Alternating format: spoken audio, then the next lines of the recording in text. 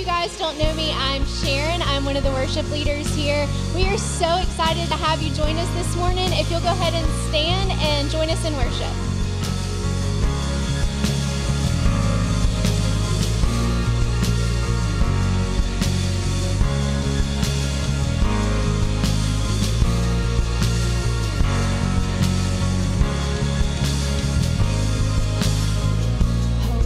Forget the wonder of how you brought deliverance, the exodus to my heart.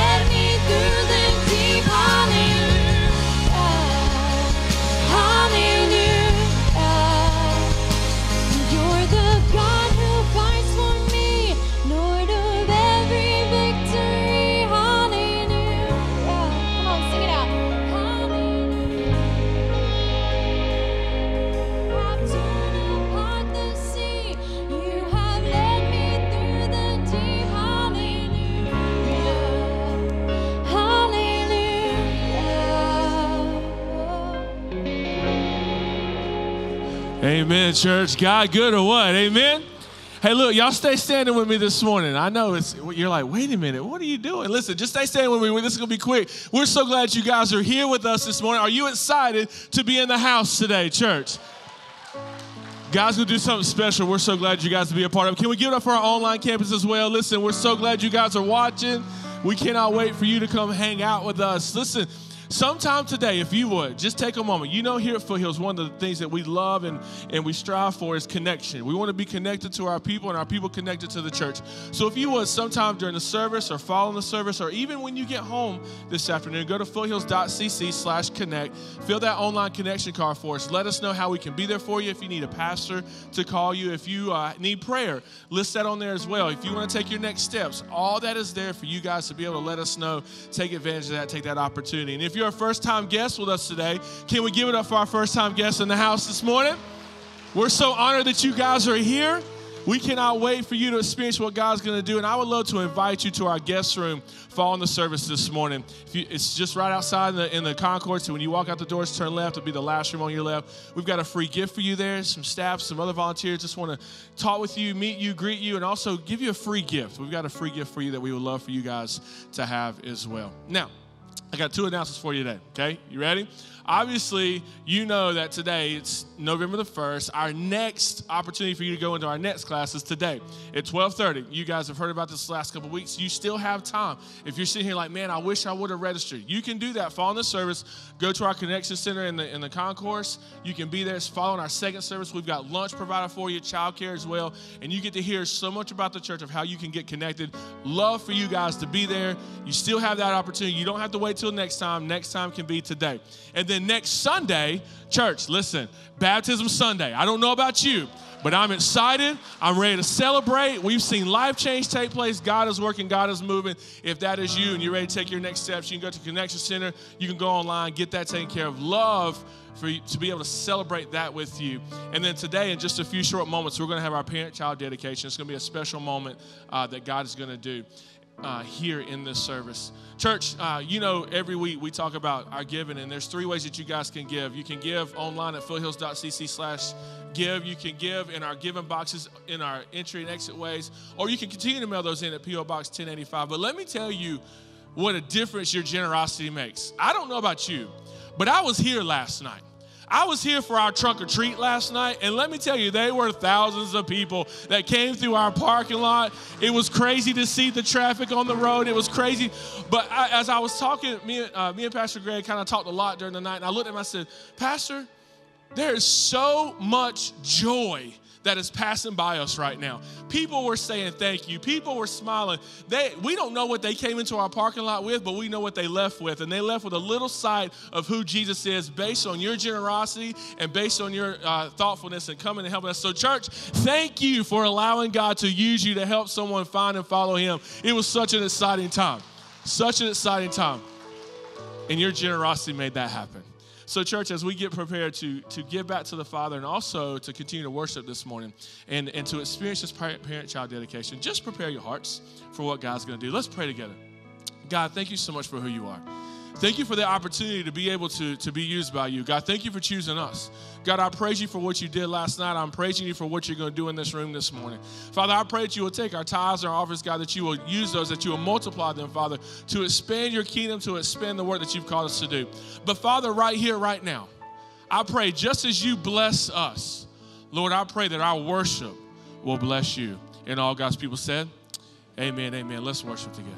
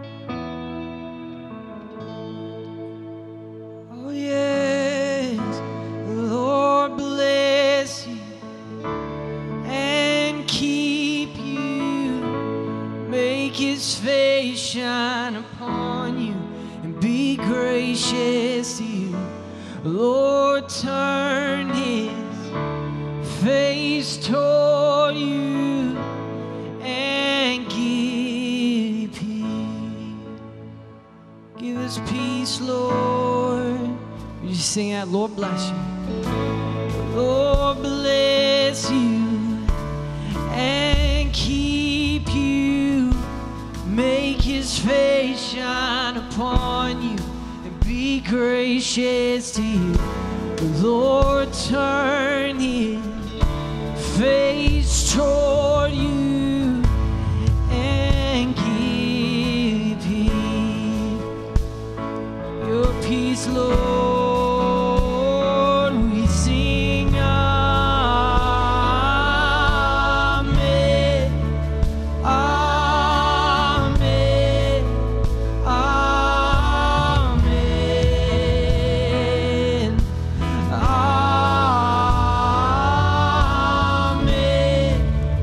amen, amen. May he bless you now. The Lord bless you and keep you. May his face shine upon you and be gracious to you. The Lord turn his face toward you and give you peace. May he give you peace.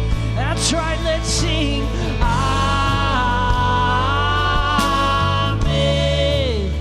amen, amen. We sing amen,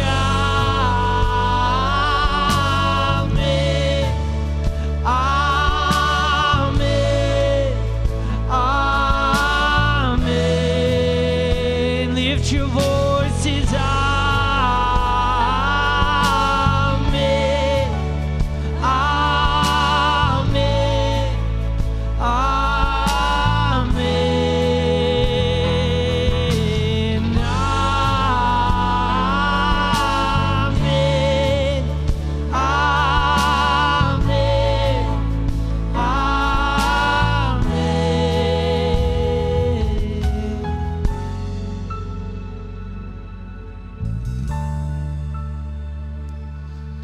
Well, this is always, y'all can be seated, but this is always one of my favorite services we do because our parent-child dedications are amazingly important. It's not just a ritual we go through. We believe in the family. We believe that God gives us responsibility as parents, and we don't just call it a baby dedication because it's more than that. It's more than the baby. It's more than the child. It's a parent-child dedication. The parents are making a commitment, as you're going to see in just a second. So if we can bring the parents and the children up,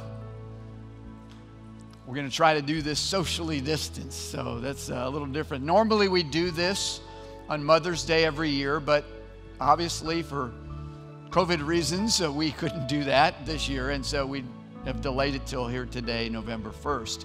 We'll planning on doing another one on this upcoming Mother's Day. Why don't we keep going across here a little bit further? Yeah, can we watch the cord there?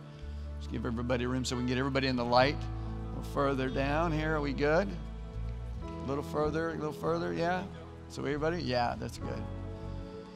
I love it because these parents are going to be making a commitment to not only God, but to their church family. And we're going to be a part of it as well because we're going to vow to help them, and if they need our assistance, to be praying for them, to say, hey guys, we believe in you and this responsibility that God's given you. And so this is a sacred moment, really, because raising children in this world that we live in is difficult. Boy, we all know that. And they're going to need all the help that they can get in order to really live the life that God wants them to. And with these parents who are saying, man, we are going to raise our children in a home that honors Jesus. We're going to do the best we can to raise them in a way that they one day, they'll make a decision to follow Jesus themselves. And then us as a church family saying, we believe in you and we will be praying for you, and we're going to do anything we can do to help you succeed in those goals because we're a family. And that's what families do. And so I've got a little bit of a commitment statement that I'm going to read to the parents, and before I do that, I want to introduce them to you. So we'll start, I guess we'll start down here, okay? And we've got the card, all right? Up first, we have Brandon and Bryson Mitchell, and they've got their son, Benson Mitchell, who is 1 year old, to be dedicated today. Thank you for that. Up next, we've got Tracy Frankham, and she's got Alex Frankham, who is up next, and he's 2 years old. How you doing, Alex? Up next, I know I'm blocking when I do this, but up next, I think you guys recognize Brandon and Mary. They serve on our worship team. Brandon and Mary Jen Cowie. And little Logan is up this year, 1 year old today. Or not today, this year. Not today, we're celebrating his birthday. I'm glad you guys. Up next, Tanya and Thomas Hopkins. And we've got Ashton Hopkins, who he is 8 months old and has got his suspenders on, and he is ready. He's ready. And I don't know if this is the youngest. I think this may be. We're going to close here. We got next is Blaine and Elizabeth Anderson. Pastor Blaine serves on our team, and he's our connections pastor. And he and Elizabeth have Nora, and she is 3 months old right now. Isn't that awesome? And I know they're excited about this. Up next, we've got John and Jessica Kinder, and they have got 3 children to dedicate to the Lord today. Jace, who is 5 years old, Josiah, who is 3 years old, and Jane, who is 1 year old as well. God bless you all. Thank you. Isn't that awesome? And then finally, we've got Ken and Elisa Paris, and they have got Liam, who is 10 months old, to be dedicated today. Isn't it amazing to be able to be a part of something like this? Now, parents, I'm going to just read a few things as a way of just challenging you in your role and responsibility to do what you're committing to do today, and that is this. Here's the vow. As parents, we promise to take care of and raise our child or children in a God-honoring way, so that hopefully one day when they're old enough that they themselves will commit their lives to Jesus and become a follower of His.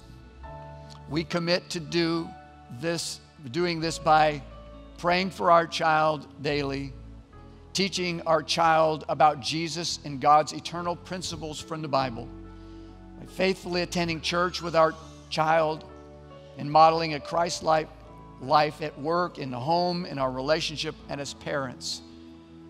Parents, if you are willing to make that commitment, I just would like you just together to say, we will, or I will. Now, church family, our part, what we get to do to invest into them. So I'm going to ask you, is this part your part of the commitment? And if you are willing at the end, I want you to say, we do. But as a church, we promise to support and encourage and care for these children and their families by praying for them faithfully, by modeling by our lives what it means to be a Christ follower, by walking beside these families as these children grow in spiritual knowledge and understanding. And if you are willing to make those commitments, I want you to say together, we do. We do. We mean that. And I want to pray over these families.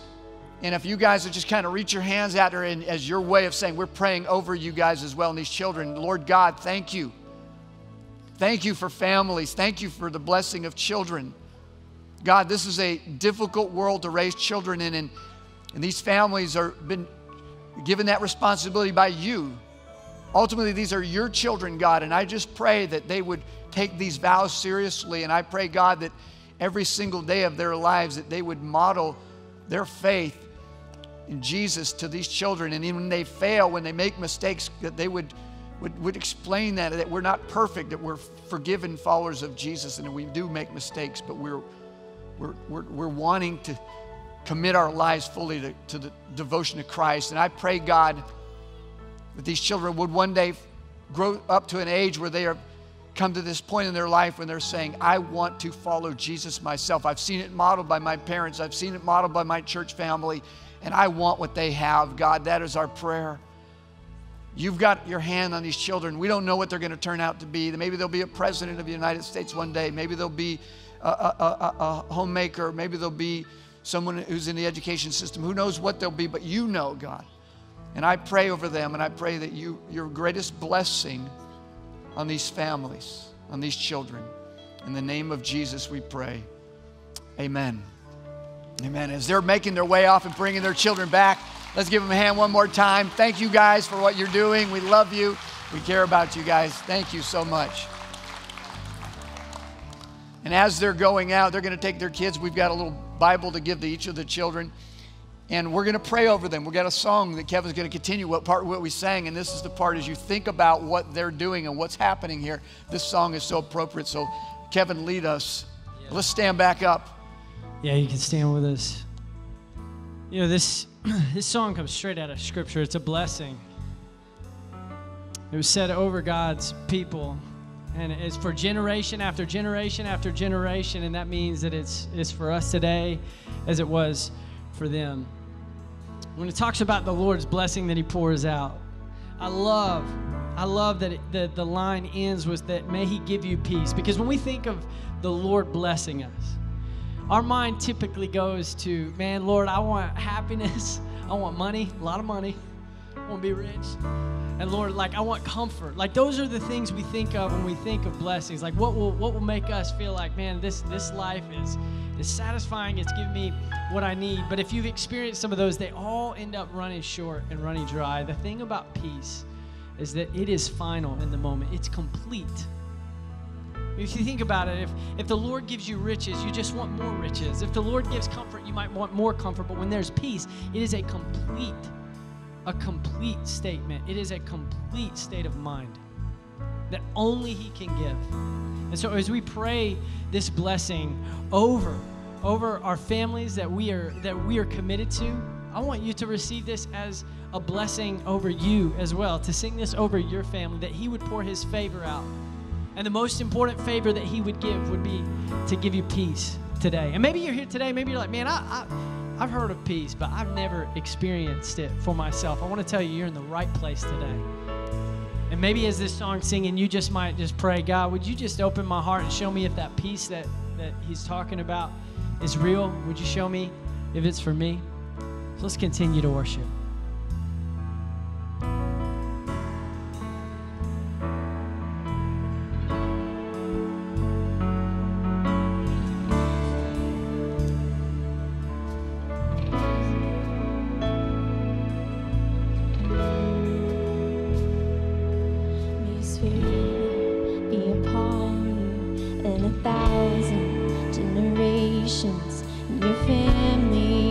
Children and their children.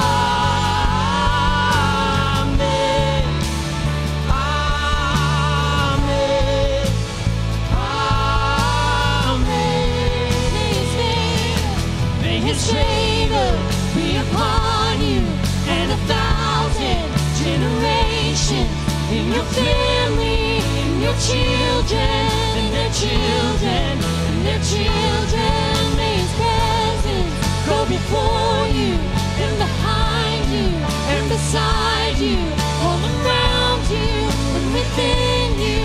He is with you, He is with you in the morning, in the evening, in your coming, and your going, in your weekend, and rejoicing. He is for you, He is for you, He is for you, He is for you, He is for you, He is for you, He is for you, He is for you.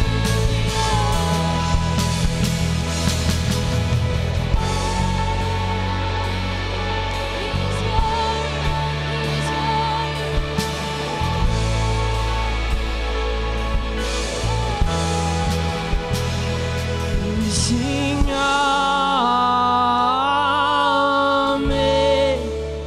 amen, amen. Come on, you sing.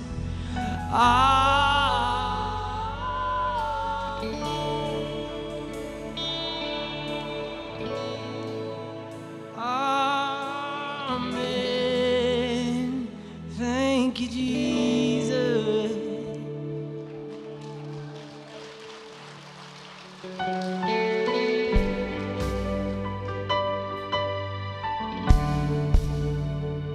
I worship you, Jesus. Come meet with us here, Jesus.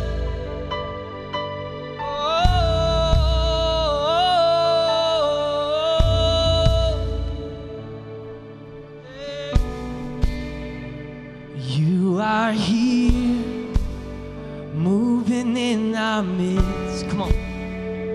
I worship you. I worship. Yeah. You are here, working in this place. I worship. Yeah, come on. I worship you. You are here, moving in our midst. I worship you. I worship you. You are here, working in this place. I worship you. I worship you. Come on, you sing. You are Waymaker, miracle worker, promise keeper, light in the darkness, my God, that is who you are. Waymaker, miracle worker, promise keeper, light in the darkness, my God, that is who you are. Oh, you are here, touching every heart. I worship you. I worship you. You are here, healing every heart. I worship you. I worship you. You are here, turning lives around. I worship you. I worship you. You are here, mending every heart. I worship you. Oh, I worship you. 'Cause you are Waymaker, miracle worker, promise keeper, light in the darkness, my God, that is who you are. Oh, you are Waymaker, miracle worker, promise keeper, light in the darkness, my God, that is who you are, and that is who you are, that is who you are, that is who you are. That is who you are. Yes, that is who you are. That is who you are. That is who you are. Oh, it's who you are. Oh, it's who you are, Jesus. Yeah, yeah.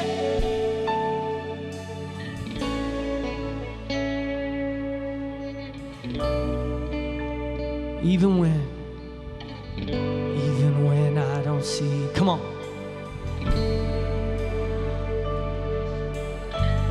Never stop.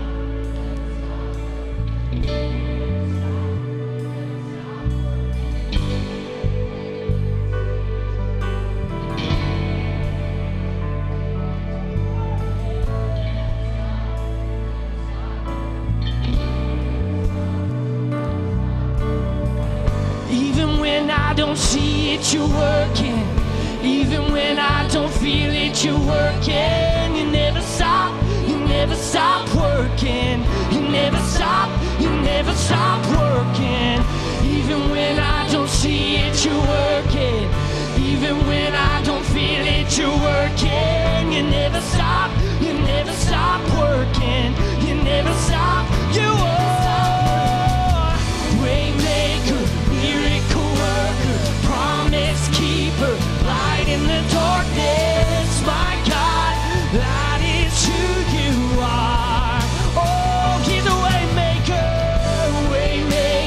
miracle worker, promise keeper, light in the darkness, my God, that is who you are, and that is who you are, that is who you are, yes, that is who you are, that is who you are, that is who you are, that is who you are, that is who you are, that is who you are.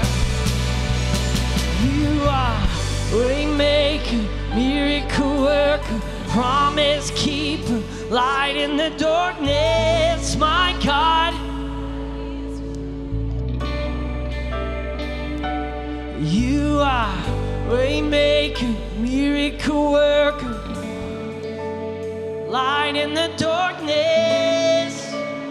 That is who you are. He's a waymaker, tell him now. Waymaker, miracle worker, promise keeper, light in the darkness, my God. He's a waymaker.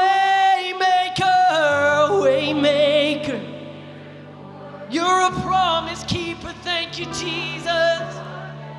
My God, it's who you are, and that is who you are. Come on, that is, yes it is. You've always been, and that is who you are.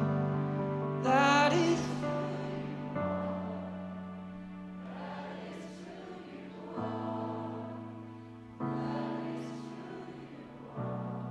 Do you believe it yet? Come on.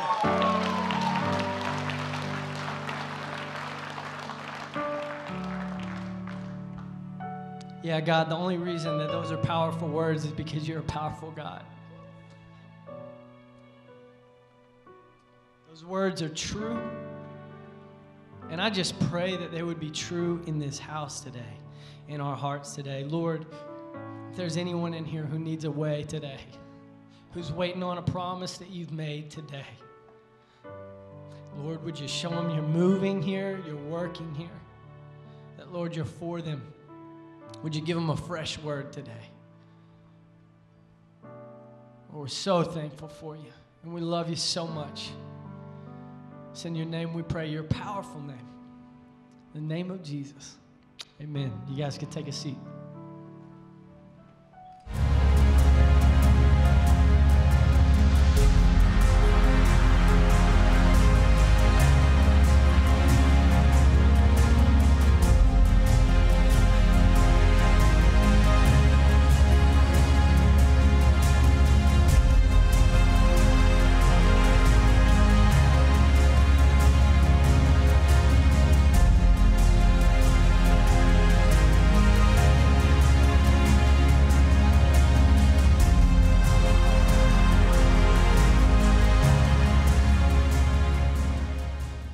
Man, I'll tell you, it has been a jam-packed morning already. Jam-packed weekend here around Foothills, and we got more to come because, as you heard Pastor Jamie say, if you want to come to the next class, even this might be your first Sunday, and you're going, hey, what is next?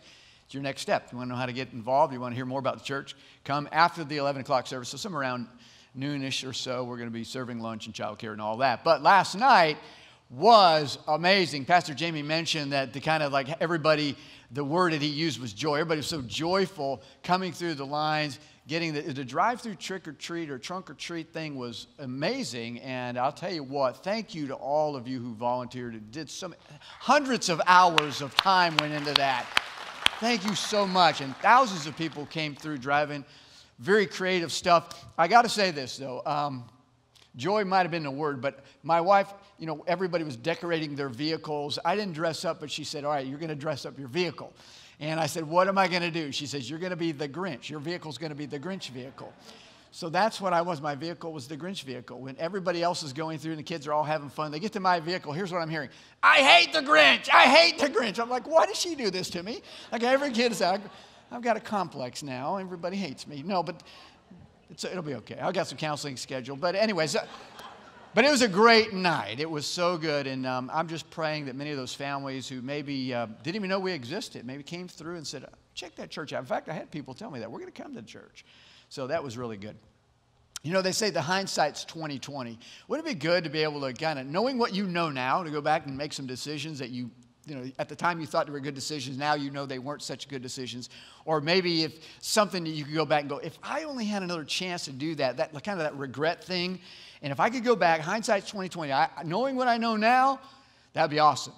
For instance, let's just say when it comes to financial things, let's just say if you, in the beginning, when some of these companies that have become huge companies, if you could have got in on the ground floor of some of those companies and invested a little bit of money in Coca-Cola when it first came out, or when they did first public offering of Netflix or Facebook or Amazon or Microsoft, these kind of companies, knowing what you know now, wouldn't you have done that? Right? You'd have invested in those companies if you knew what that would have done. In fact, listen to some of this stuff because I went through it and I looked at what some of these companies, what the return would have been had you invested money, had I invested money when they first had their public offering of stock.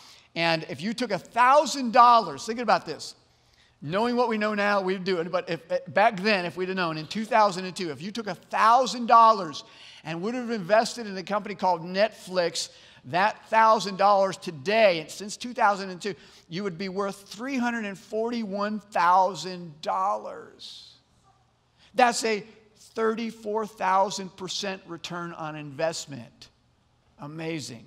How about $1,000 of Microsoft stock when it came out in 1986? If you'd have done that, you know how much you'd have right now? That $1,000 would be $1.8 million. 211,000% return on investment. How about Coca-Cola? If you'd invested $1,000 in 1919 in Coca-Cola, that $1,000 would be worth $12,165,000. That's pretty good. If you would have, in 1980, if you'd had $1,000 to invest in a little company called Apple, that $1,000 today, in 40 years, would be worth $8,915,000. I don't know about you, but when I read those things, I go, man, I wish I would have done that. I wish somebody would have told me, if I'd had somebody come up and said, oh, I wish you could have invested in my company way back when. All right, so with that as a backdrop, and hindsight being 20/20, what if Bill Gates called you today on your cell phone? Somebody got your number somehow, called you on a cell phone. Hey, this is Bill Gates. Like, really, this is Bill Gates? Yeah, this is Bill Gates. And I want to let you know that I'm getting ready to start up this high-tech company, a new one, that only a few privileged people are going to be a part of. Would you be willing to invest money in my company? Well, how many of us would say no? No, but no, we'd all go, tell me how much you need, Bill. I'll do whatever I need to do to get in on that thing. Well, that's essentially what we're going to be talking about today. We're going to get actually investment advice from somebody who actually knows the future. His name is Jesus. And he tells us how to invest our life, how to invest our resources and how to invest our money for the greatest return on investment. We're in a series called Short Stories. In this series, it's a series on some of the parables of Jesus. Some of the parables, a parable, by the way, is just a story that Jesus would tell to illustrate a point. He would use these stories as kind of like, here's what you need to know. Now let me give you a story to illustrate that. Some of them have been pretty easy to understand, some of the ones we've looked at. But I got to tell you, this is the one I've always avoided teaching on this one. Because this is arguably the most difficult parable to decipher of any of the parables that Jesus taught. It's so hard to understand. Because when you read it initially, you're going to think, that doesn't sound right. And I want to get to it today. So if you've got your Bibles, I want you to turn to Luke chapter 16. And again, a very difficult parable because on the surface, you're going to go, huh? How could that be? Luke chapter 16, this message, I'm calling it kingdom investing because, again, the parables was a way that Jesus would tell a story. It was really about the kingdom of God, how things were supposed to operate in God's economy and the way that God sees it. We have this world that everybody kind of knows how this world works because we're part of it. But Jesus would come around and go, okay, that's how the world does it. But as followers of mine, we're going to do it a different way. It's the kingdom way of doing things. And it's going to be completely different. And it's going to be a whole lot more difficult. But that's the way you need to do things. And so when it comes to investing, kingdom investing, it's the same way. So in chapter 16, beginning in verse 1, it says, Jesus told this story to his disciples. There was a certain rich man who had a manager handling his affairs. One day, a report came that the manager was wasting his employer's money. So the employer called him in and said, "What's this I hear about you? Get your report in order because you are going to be fired. You're fired." Right? The manager thought to himself, now what? My boss has fired me. I don't have the strength to dig ditches and I'm too proud to beg. I know how to ensure that I'll have plenty of friends who will give me a home when I'm fired. So he invited each person who owed money to his employer to come and discuss the situation. He asked the first one, "How much do you owe him?" The man replied, "I owe him 800 gallons of olive oil." So the manager told him, "Take the bill quickly change it to 400 gallons. "And how much do you owe my employer?" he asked the next man. "I owe him 1,000 bushels of wheat," was the reply. "Here," the manager said, "take the bill and change it to 800 bushels.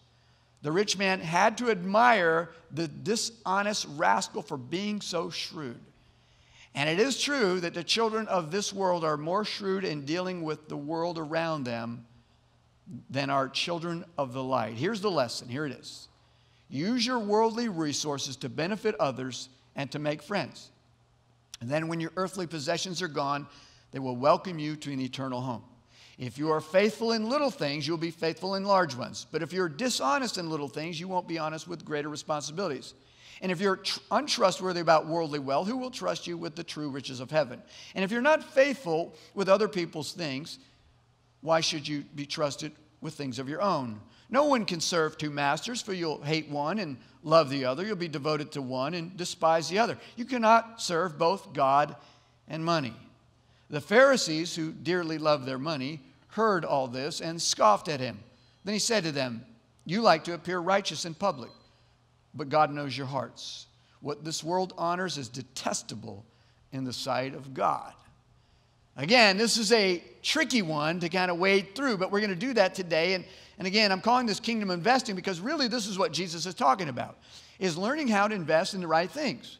With our time, our resources, our money, and our lives, how do we do this? And what are the right things? And so Jesus kind of paints the picture for us. And I want to give you kind of a why, and then I want to give you the what, okay? So there's a why to why we do this, and then there's a what. What do we do? So let me give you the first point here, and this is what we learned from this parable, and that is this: investing into people and their eternities gives the best return on investment. Say it again. Investing into people and their eternities gives the best return on investment. Now, return on investment, or ROI, is a financial term that you're probably familiar with. And here's what it actually means. It means it's a measure of profitability that indicates whether or not a company is using its resources in an effective manner. So if you look at some of the companies that I mentioned a minute ago, when you're seeing Netflix, which had a 34,000% return on investment, you would have to say that company is doing well managing their company for profit, right? Or if you had invested into Microsoft, which had a 211,000% return on investment, you would have to say they know what they're doing. They kind of got it figured out. And that would be a measure of profitability. And their investors, if you were one of their investors, you are happy that they are giving you a good return on investment. And Jesus said, look, there are things that are more important. Basically, he's saying here, look, if you want to know what's really important and how to invest everything that you have, your life, your energy, your resources, your finances, your time, here's what you do. You take that and you change your mindset to a kingdom mindset. And what you're going to do is you're going to invest not into things of this world. Now, there's nothing wrong with those kind of investments, but where your energy needs to be and where your money really needs to be are things that have eternal consequences. Basically, Jesus is saying, let me give you a hot tip how to invest. Invest into people and into eternal things. That's what really matters. That is what will last. Everything else fades away. Everything doesn't last, but that will last. Now, So we look at the context of the story. And this is what makes it difficult. And this is why I think most people misunderstand this story, because we're kind of reading into it something that I don't think is meant to be read into. So the story is basically this. You've got this owner of this company, and he's got a manager. And this manager has been cooking the books, apparently. He's not being really good at what he does. He's been dishonest or just not keeping things up to date, whatever it is, but he's falling short. So the owner of the company brings in the manager and says, look, we need to have a little conversation. They have a little conversation. He goes, here's your pink slip. I can't use you anymore. And he doesn't fire him on the spot. He doesn't say, look, we're going to clean out your desk and we're going to escort you out. He says, look, here's what we're going to do. We're going to fire you. But apparently he gives him a little time. He probably says, look, by the end of the week, you're going to have to find a new job. So he gives him a little grace. Says, but you're done here. You haven't done a good job. So the manager just says, okay, what am I going to do? I got to the end of the week. I better do something. So he says, I know what I'll do. Well, at first he's kind of in his mind going, okay, I'm not going to have a job. What should I do? Well, he says, I'm too old to dig ditches. I'm too old to do manual labor. I'm beyond that. I don't have what it takes there. That's not a future for me. Then he says, I'm too proud to beg. I can go on a street corner and try to beg. That's not going to work. Hold up a sign, we'll work for food. I'm not going to do that. Let's be honest, it's a little undignified for me. So what am I going to do? And he has this brilliant plan. He goes, I know what I'll do. So he calls in some of the people who owe his boss, the owner, the money. And he says to the first guy, he says, how much does he owe you? How much do you owe him? And he says, well, I owe him 800 gallons of olive oil, which was a big deal back then. Olive oil was very important. And the guy says, okay, I'll tell you what, cut it in half. You get 400 you just pay 400 gallons back. The guy's like, are you kidding? Nah, it's okay. It's on me today, brother. I'm going to cut you a deal. Just remember me later. That's basically what he's saying. Just remember me later. Cuts him a deal. Then he goes to the next guy and says, how much do you owe? 1,000 bushels of wheat. Make it 800. Just remember me. I'm the one that's doing this for you. And he does that. And then it says this, that the manager actually is going, that's pretty slick. I mean, the owner says, that's pretty slick. That's not bad thinking. And here's what it said. It says this in verse 8. It says, the rich man had to admire the dishonest rascal for being so shrewd. And it is true that the children of the world are more shrewd in dealing with the world around them than are children of the light. Here's the lesson, all right? So let me stop there for a second. This is the part that's so confusing. If this is a parable that Jesus is teaching, why does he almost seem like he's applauding or commending this dishonesty? Because that's pretty dishonest, wouldn't you agree? Like this guy is cutting deals behind his owner's back. Hasn't been given permission to do it, but he's doing it. He's negotiating these deals on his own. But instead of the owner going, who do you think you are cutting these deals? The owner goes, that's pretty slick, dude. That's awesome. That's pretty good. And Jesus basically says he has to say, you have to admire the dishonest shrewdness of this dishonest guy. So is Jesus then commanding dishonesty in order to get what you want? No, this is where it's confusing, and this is why you need the explanation. Here's what you need to understand. A parable was a teaching tool. the point is really what you look at, not the story itself. See, if you get caught up in just the story, then you start portraying that story as what he was, that's the meaning. No, Jesus is using the story for a greater point. And he's about to tell us what the point is. He says, okay, that's the story. And then he says, it's true that the children of the world are more shrewd than are dealing with the world around them than the children of light. And he says, here's the lesson. Here's what you need to know. Forget the story for a second, but here's the lesson. Use your worldly resources to benefit others and to make friends. Then, when your possessions are gone, they will welcome you to an eternal home. All right, so what does he mean by that? Well, he's saying this. He's saying, look, in the big scheme of things, there are things that are temporal and there are things that are eternal.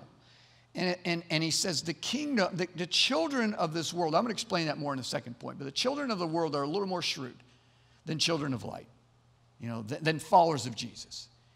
And they don't have street smarts. And they need to have some street smarts here because there's some things here that they need to leverage and they're not doing a very good job of it. And he says, look, here's what you need to understand. Here's the moral of the story. Is that you need to do kind of like what this guy did with, not the dishonest part, but you need to be thinking ahead.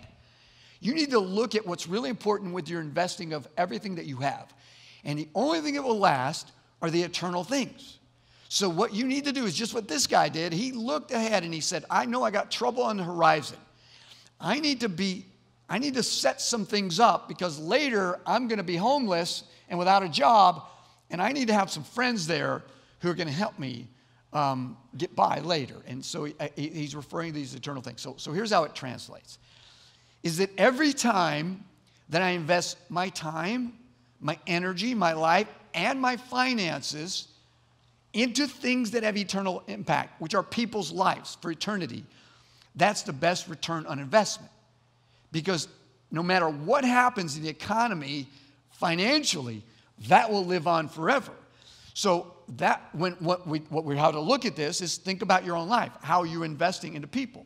I know for me, let me give you an example of how this works. So my mentor, when I gave my life to Jesus, I kind of floundered for about a year because wasn't being discipled. And my pastor came, Pastor Ron Lentini, and he came to me and he said, "I want to invest in you. I'm going to kind of basically." He didn't say this, but he took me under his wing along with a lot of other people over the years.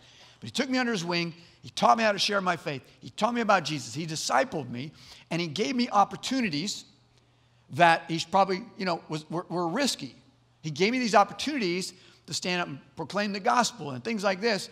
And it was an investment into me. And what I've been trying to do ever since then is I want to kind of pay it forward. I want to invest in other people and their eternities. I want others to one day, when I get to heaven, there's going to be people there who go, thank you for what you did. Thank you for what you did, because of what you did helped me to end up here as well. My wife I was talking to our staff the other day about influence, how all of us have influence. And it doesn't matter who you are, you have influence. And influence, a lot of times we take it very lightly. We don't really understand the power of influence. And I was using an example of when using our influence for basically eternal things. When you're pouring into other people, that's a great way to use the influence. And I was thinking about my wife, and I said, when it comes to heaven, one day when people are in heaven, and people are like standing in line, if this is the way it works, I don't know if it will, but people are standing in line thanking others for their investment into them as they get into heaven. My wife, I think, is going to have a line that's going to be miles long. I mean, there are going to be so many people they're going to say, thank you, Liz, for your investment in me. Thank you for caring about me. Thank you for your sacrifice for me. Thank you so much. Maybe I'll have a couple people there, but she's going to have like a mile-long line. And they're going to be saying, thank you, because she invests in people. She cares about people. She loves people. And I'm going to tell you something. That's what it's all about. That's what Jesus is saying. Is that one day this earthly life is going to be over. And really what's going to matter in a big kingdom kind of thing, the economy of God's economy, is the influence you had in people's lives. Particularly the gospel-centered relationships that you've built. Because that's really what it's about. It's not just about, hey, I've got a bunch of buddies. is that my relationships are strategic. They're gospel-centered relationships where we're pouring into one another. We're iron sharpening iron. I'm leading people to Jesus. I'm telling others about Christ because that's what the investment's all about. It's not about this dishonest guy. That's just the story. The point that Jesus is making, look, you need to invest in the things that are going to last. That's the only thing that's going to matter, and that's the best return on investment of everything that you have. But it is a statement of finances, and that's the other part of the story is that it's not just about me building relationships with other people. It's about how I spend my money. This is really what it's about. Because remember at the end of the story, it says that there were some Pharisees who overheard this story. Because Jesus is telling the story to his disciples, but he's telling it in earshot of the Pharisees, the scripture says, who loved their money. They're all about the money. And so the Pharisees are hearing Jesus, and they scoffed at what he said. That's scoffing is a term of like, that's ridiculous. Scoff. I guess that's my imitation of a scoff. Anyway, so they're scoffing at him, and they're going, that doesn't make sense. And these were religious leaders, Jewish religious leaders, who should have been thinking about kingdom, but they were thinking about temporal things, the things of the world. And Jesus tells a story. It steps on their toes a little bit, and so they don't like it. They scoff at him, and they scoff, and he's like, hey, check this out. He's telling basically his disciples. That's the problem. Right there. In a nutshell, those guys are only thinking about what's happening in the world, and they're not thinking about eternity. That's the story. That's the moral of the story. Now, that's the kind of the what, but what about the why? All right? What? Why? Why do we do this? That's the what. What's the why? What's the purpose of this? Well, that's the second point, and it's this. As children of light, we're to be good managers of our master's resources. That's the why is that all the resources that we're investing, this kingdom investing, are not ours. That's the why, because it's not ours to begin with. They're the managers. They're the owners. We're the managers. They're the owners' stuff. And that's how it lives in our life. So next week, let me give you an example. Next week, we've got baptisms. Every person who steps forward and is baptized next week, guess what? Every person who is given toward whatever goes into that general part of the budget that goes to reaching people for Jesus. So every person who's baptized next week, if you've given, you're a part of that. You've invested in that person, whether you realize it or not. That's your investment. That's the point. So the why is that as children of light and children of the world. Okay, the children of the world that he's speaking of are those who don't know Christ. Children of light are people who are followers of Jesus. That's the terminology, okay? So as children of light, we're to be good managers of our master's resource. Who's the master? Jesus. Do we own anything? No, we're managers. He's the owner. That's the point. That's the why. It's not ours to begin with. It's like I don't have that.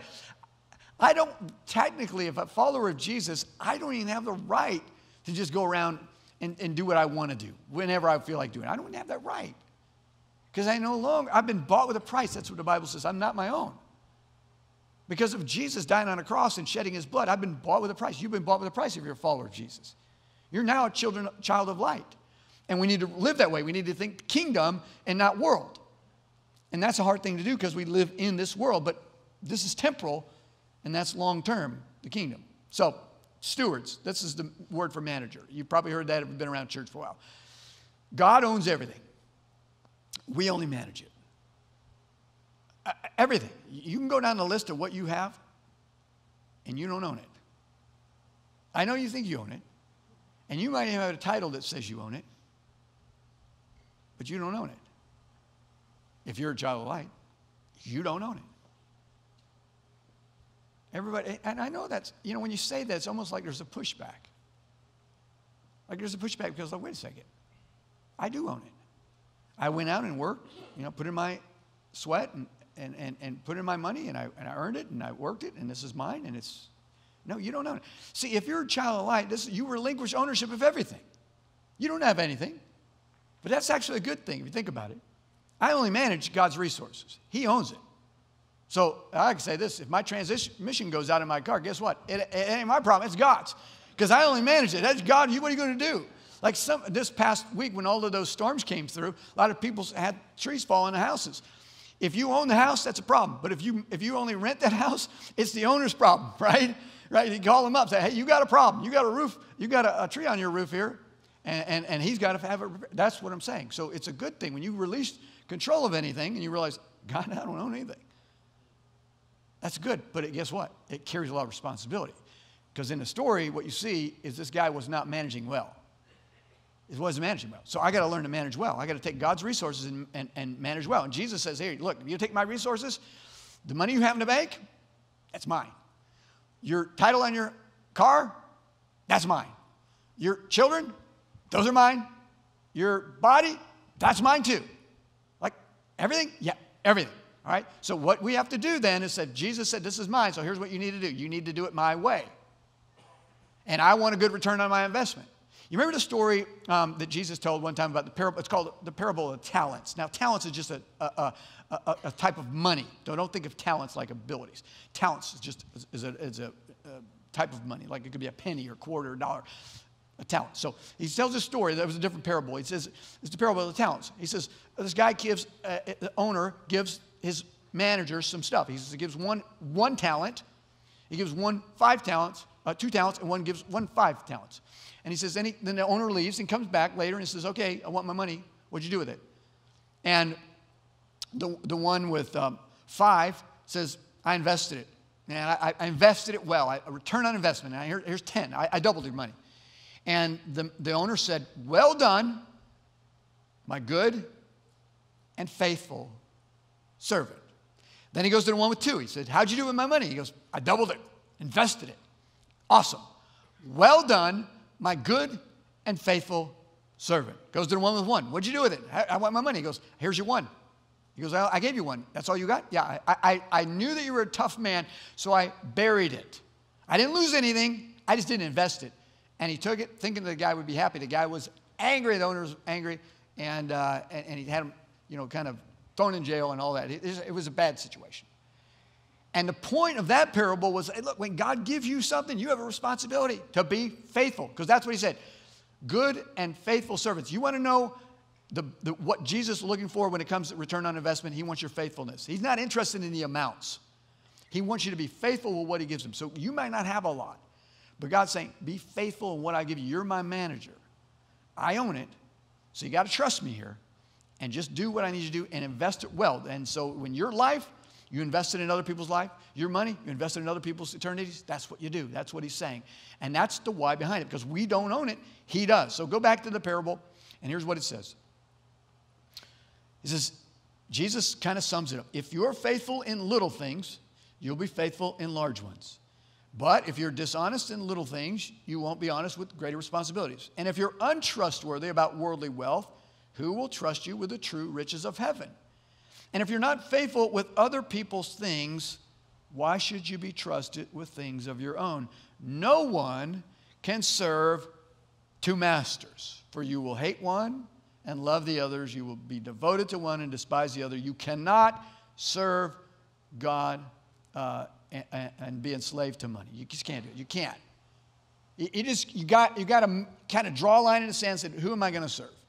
And that's what Jesus is saying. So he says, if you're faithful in the little things, you're going to be faithful in the large things. That's the measure of a good steward, is faithfulness. That's a good and faithful servant. That's what it is. So the measure that Jesus will judge us on is our faithfulness with what he's given us. Not in what he's given the next person. That's up to them. It's what he's given me. Am I faithful with what he's given me?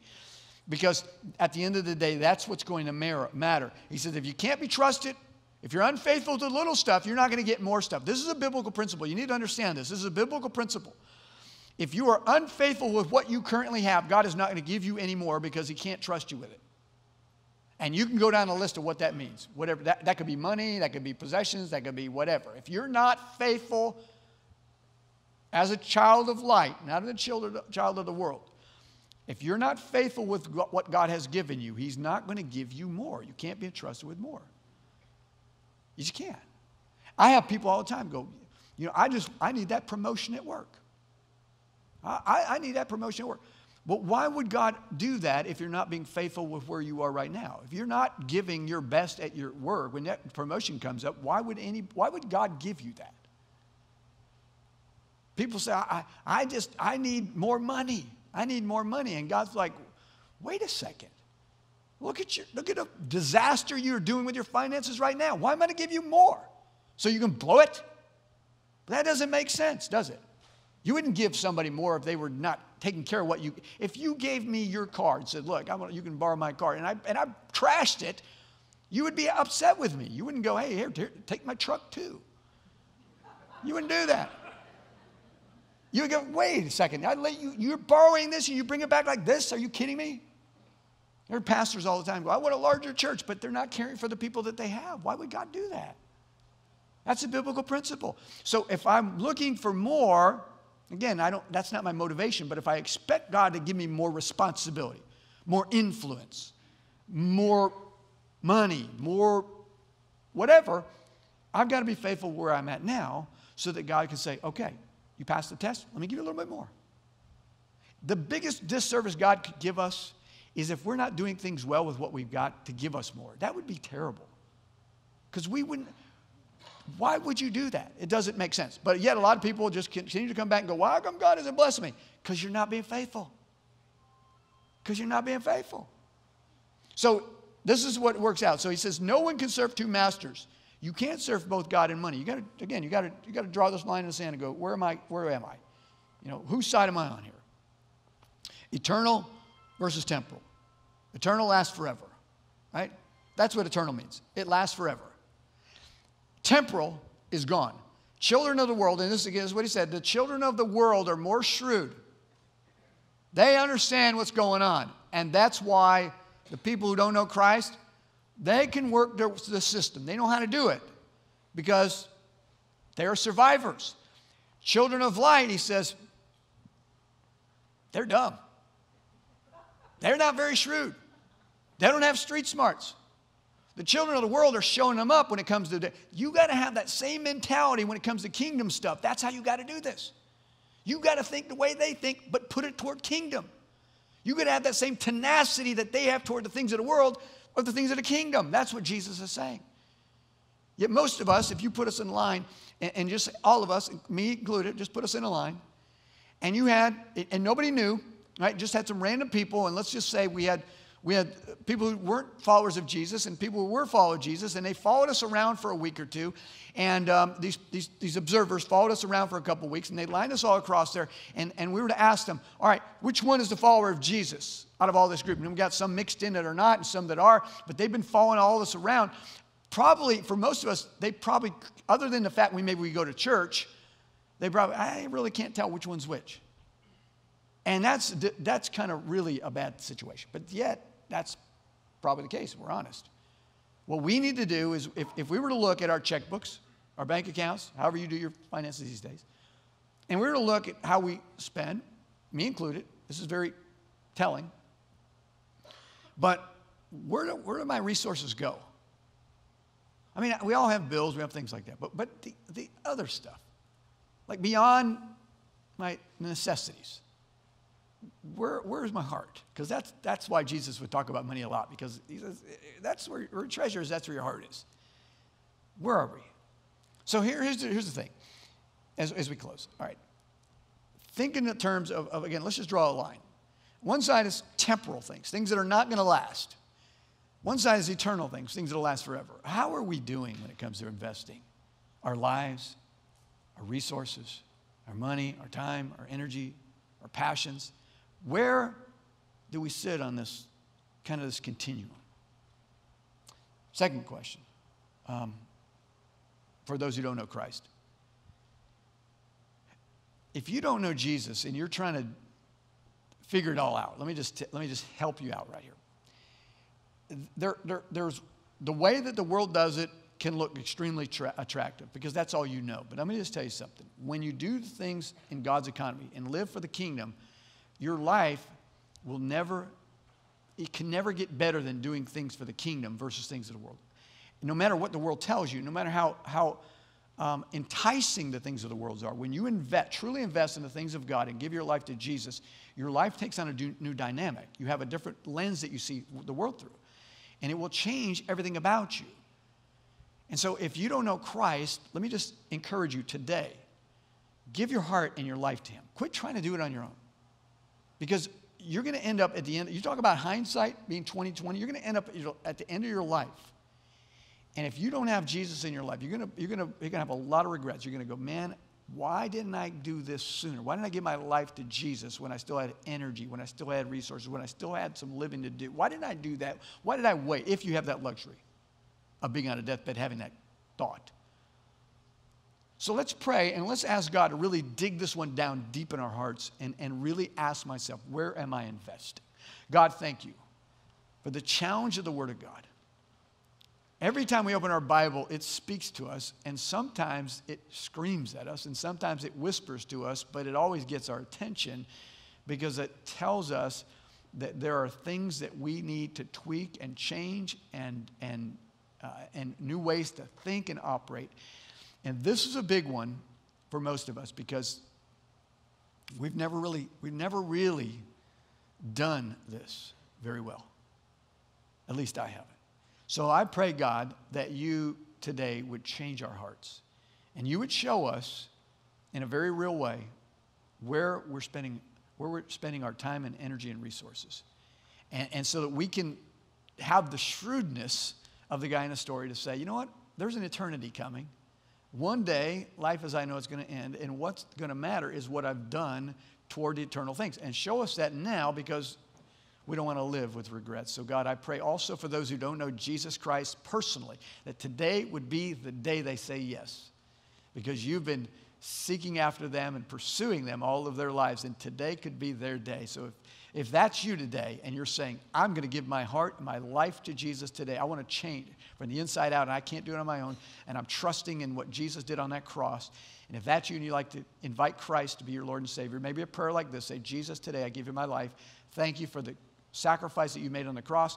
I invite you to be my Lord and Savior today. God, you are incredibly awesome. We love you in the name of Jesus. Amen. Amen. Hey, if you gave your life to Jesus, we want to know about it. And a couple ways you can let us know. On your online connection card, you can do it that way. You can stop by the Connection Center, or you can text it to 97334. I do this every week. 9734221. I hope that's right. If not, somebody's going to get a random text. But that's what we're going to do. Hey, if you're a guest, I'd love to meet you. Don't forget about the next class. Guys, I love you. I pray that you have an amazing day. If you need prayer or you need to talk to somebody, Pastor Blaine will be up here right after the service. Guys, have an amazing week. Stay safe. Love you guys.